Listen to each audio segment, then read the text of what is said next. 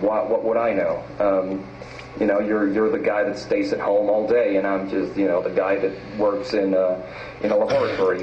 Yeah, well, look, I'm the guy that's twice your age, and so you want to malign the second half of my life? Well, you can go ahead and do that. You can say I have no life experience and I've acquired no skills. You can make that argument, but I can prove you wrong. I can demonstrate you fucking wrong. All right, so that's the more just, what is that? It's just cheap, deceptive, petty rhetoric. You have no idea what skills I've acquired in my almost 50 fucking years, you dumb fucker.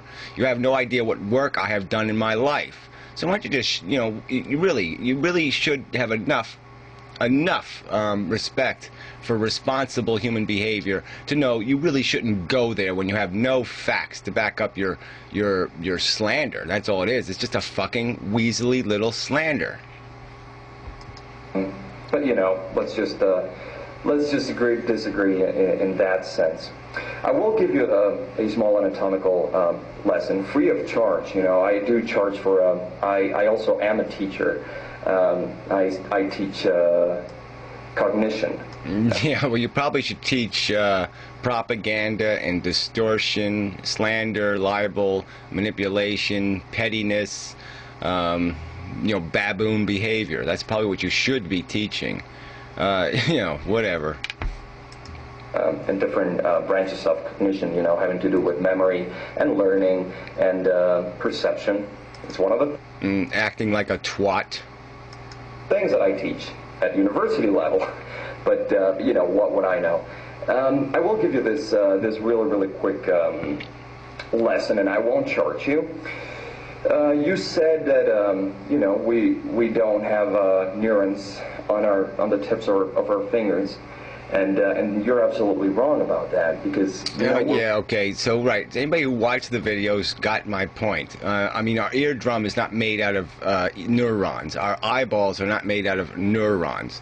The fact that our fingertips are nerve cells, I don't think they're really quite the same. I mean, they do have synapses at the very end, but I don't think they're technically neurons. But if you want to say they are, fine. I'm not going to dispute the fact. Maybe the technical definition of a neuron is any cell that possesses a synapse. Okay, so maybe technically they qualify, but they're not exactly. They're pretty distinguishable from the neurons in our brain in terms of their appearance and functionality.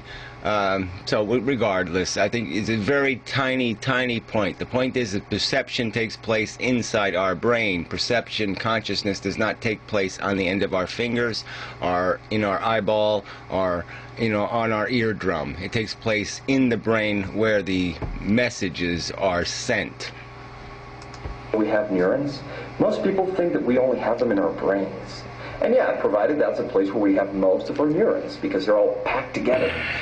But we have neurons everywhere on our body. If you were to prick your left toe... Well, technically you're wrong, okay? I guess because we don't have them in tooth enamel, so I guess it's not everywhere in our body, right? In our eyeball, I don't think there's no neurons on the surface of our eyeball. Well, I guess there might be some on the surface, but underneath the surface there isn't. In the goo inside of our eyeball, there's no neurons. You know, so whatever. So we're going to play the technical game. Fuck you. I think a lot of our internal organs don't have too many either. How would you feel pain? Well, you prick your toe, and it's a very complicated mechanism. I'm not going to go into it, but basically, there's a message that is sent to a neuron that goes all the way to your left toe, and that message is transmitted, you know, and it makes a connection in your spine, and it goes all the way up, and that's how you. Yeah, I guess the longest cell in the body is one of the nerve cells that can, you know, but whatever. I mean, isn't this a very tiny, small, irrelevant point? The point is we don't sense the world. And with our senses, we sense it with our perception, our consciousness. Say that you know, that we would only have to put them. Basically, I mean, I don't know, because you're not an engineer, so you're basically just saying, oh, we just yeah, we do something to this, we do something. I don't know what that something is. I mean, if you can come. Yeah, well, you say I'm not an engineer. How do you even know that? I mean, really. I mean, how do you know I'm not an engineer? But regardless. Come up with the idea, then it might be worth looking into. But we do something, whatever that is, to our perception senses. But yeah, I think I explained what we do. Just what we're doing now. We incrementally create synthetic senses. We incrementally move deeper into the brain and replace perception with an artificial mechanism that creates an illusion. If you're talking about a virtual reality like in the Matrix, where you just get plugged in and it's like a real world except that you can fly, then you're way, way off. And I'm not saying that we won't be able to do it someday. We might. I mean, we look at technology and the way that it has developed over the years. It's amazing. You said 5,000 years, and then you moderated it to 1,000 years. I mean, you're going to moderate it again. I mean, can we get you to keep coming down that staircase a little? Amazing, that 1983 you could barely even play Pong on a computer, and look at what they do today. So it is unbelievable, and I don't want to say, oh, we won't be able to do it ever. I mean, we might. Who knows? We might.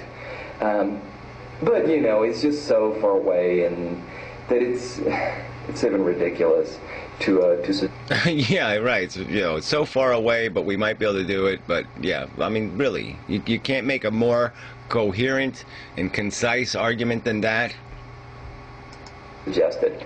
But you think it's going to be closed, whatever. I'm not going to discuss that with you. You probably know something that I don't know, or but whatever. You're going to make 3 or 4 videos about it, right? But you're not going to discuss it. And it's not what I know, it's what other people will talk about too. There's lots of scientists that'll tell you about all kinds of technology, nanotechnology, and whatever that's going on. So whatever. It's just whatever. You're the one who says it's an outrageous claim to say that we can make it happen in the next 50 years. All right, I don't think it's outrageous. And you didn't really defend your argument of outrage. Now, addressing not you, but one of the comments that someone left on your video saying that... Well, whatever. We won't bother with that argument. We'll just deal with the stuff we have to deal with. So whatever. I'm just saying, why don't you just let this one go too, okay? I don't think you're making an argument, a persuasive argument. You're just sitting there and doing the naysaying thing, exactly what you said you weren't doing in the first video. All right, so fine. You're a naysayer. You're not intrigued by the possibility. You don't think it's worth investing in. Fine, okay. But there's no point in saying, anybody who disagrees with me is an idiot, or the rhetoric sucks, or their science sucks, or their intelligence sucks. I mean, fuck that bullshit. When you come back with this kind of a crappy argument.